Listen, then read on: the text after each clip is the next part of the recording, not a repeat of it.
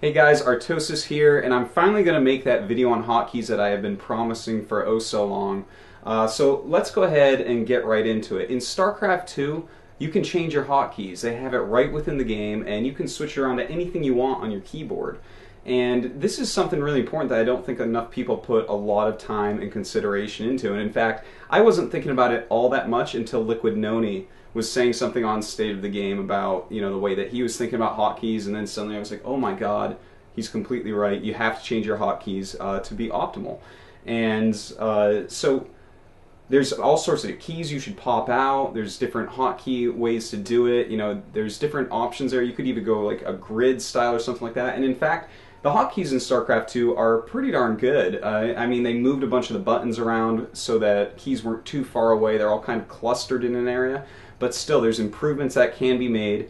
Each race can definitely have its own hotkeys and all that stuff. But I really feel that they should be switched. There are some good things about not switching your hotkeys, though. For instance, Heart of the Swarm is going to come out. And for those of us who have switched hotkeys, we're probably going to have to switch them around again because we might be overlapping keys with new units, new abilities, things like that. Whereas someone that just uses the straight up what the game started with hotkeys is not going to have to do that because Blizzard's not going to really mess with those hotkeys. They're just going to put them into different places. And another thing that's actually good is that the original StarCraft 2 hotkeys kind of have the same feel as StarCraft 1 hotkeys. So if you were a StarCraft 1 player and you switched over, then you're already going to feel pretty comfortable. The only things that they really moved were the positional hotkeys, and they added a few, like for Protoss Warp Gate and stuff like that. So that's something to keep in mind if you're considering switching your hotkeys or not. But if you do switch them, if you do learn them, which will take some time and you will lose extra games because you're not used to it, then it is going to make you quicker and be more efficient in a lot of ways. So let's go ahead and start looking at the hotkeys. I have my keyboard here, and I've been playing with this setup for quite a while now. So I'm going to go ahead and just start explaining that. Alright, so as you can see, here's my keyboard, and this is a mechanical keyboard with brown cherry switches. It is Tessero M7 for anyone wondering about that. I don't even know if that exists outside of Korea. It's just like a pretty high-end mechanical that I actually got for my birthday from Hotkeys a couple years ago. So as you see, I have a bunch of keys popped out, and let me go over those things first. Obviously, the Windows key. You do not want the Windows key. There's no reason for it. And in fact, when you're moving quickly around the keyboard, even if you disable Windows key, it's stupid to have there because it can get in your way. I love to have keys missing next to important keys if the keys don't do anything for me. Let's look at some other things. For instance, Patrol down here, the P button. Definitely a button that I use a lot in this game, as well as StarCraft 1. I'm very used to Patrol being over here, but I remove this key right next to it so that I never miss it because your hand is centered over the left side of the keyboard. So the further over you move and the more quickly you want to do it, and with the Patrol button, of course, you're going to do that, more likely you're going to miss. So having a key missing there, I can actually do a pretty good job of always hitting it. Also, notice I removed 9 and 0 from over here because I moved some of my hotkeys over because this is like an annoying area as well. This is somewhere where you can actually end up missing, and so I just popped them out. 8 is the furthest a hotkey goes for me over here. And actually up here you can see a bunch of keys missing as well, and this was actually just because I played StarCraft 2 on regular hotkeys with Zerg for a long time. It made me unused to the way that the F keys functioned for positional hotkeying. And in StarCraft 1, positional hotkeys were F2, F3, F4. At that point, I was really used to it, and then I spread them out so that I would not miss moving my hand up into this kind of unnatural area, hitting the positional hotkeys. And in fact, I've been meaning to move all 4 positional keys over here because I'm used to moving my hand up there at this point. But I wanted to leave it like this to show you guys an easy way to train yourself. For instance, these are, for those of you who don't understand, a positional hotkey. It's a camera hotkey on the map. It's not over a building, it's over an area. So for instance, I put this one, F1, over my main base. This would be my natural, my third base, and my fourth base. And that way I can move my probes really quickly and efficiently. I can jump around for chrono boosts and stuff like that. I can deal with drops because they are oftentimes centered on mineral lines. And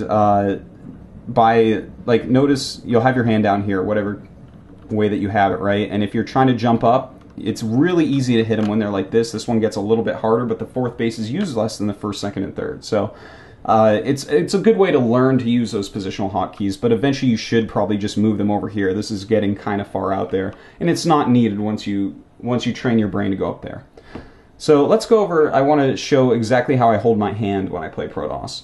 I put my pinky there on control. Control is really important. My ring finger goes on A for attack, and then this is for S, and then that's for E. So that's how and my thumb is on spacebar. So that's how I set it up just for the way I hold my hand most of the time. You know, E is like probe and pylon and stuff. In fact, I'll probably get some things wrong because it's hard to think outside of the game. It's just kind of automatic at this point. Now, some of the keys that I switched around. This one I stole directly from Liquid Noni. He's really smart about this. Tab I have as a positional hotkey. And I put that where I'm going to warp in units, because you generally know where you're warping in units unless you're responding to a drop. So I have the tab key over that. Like, let's say I have a forward pylon, I'm doing a rush, you know, I'm doing any sort of attack. I put tab over that. Now, Q is what I put all my gateways on. I don't like to use the warp gate key. It's an uncomfortable key for me because whenever you press it, it only shows your warp gates that are ready and active. So I like to have all my warp gates on one key. The only time that's a little bit messy is when gates are becoming warp gates, but that's not that many times during the game, whereas other times I'll be like wondering, and I don't want to just keep spamming the warp gate key not knowing how long I have on cooldown. So by hitting that, I can just glance down and see all the warp gates and see what their cooldown is. So that's something that I really like. So that's always all my warp gates. Now W is something I use for harassment units. Mostly I use it for warp prisms. I hotkey my warp prism on there, and that's something I can always grab. In StarCraft 1, you know, it was hard. It was like, well, where do you really put your dropships? It was probably best down here, but that was a little bit hard to do. I personally put them up here on 2. That was normally my dropship key for whatever reason, but I like having Warp Prism on that because, you know, you use Warp Prisms a lot as Protoss nowadays, and, you know, you can be moving your army around and suddenly be like, bam, Warp Prism, go. And it's pretty useful. So these are the two hotkeys that I took from over here. That's like 9 and 0. I moved them over to Q and W. Now, and of course, as I said, another positional key here, because you get a lot of positional keys in this game, but I only use 6 of them. As I said, F1, F3, F5, F7, tab button, and the other one is spacebar.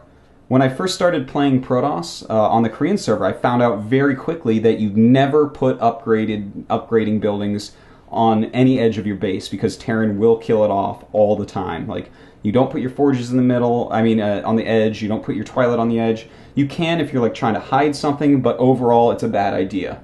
So I started clumping them all in the center of my base, unless again I'm hiding something.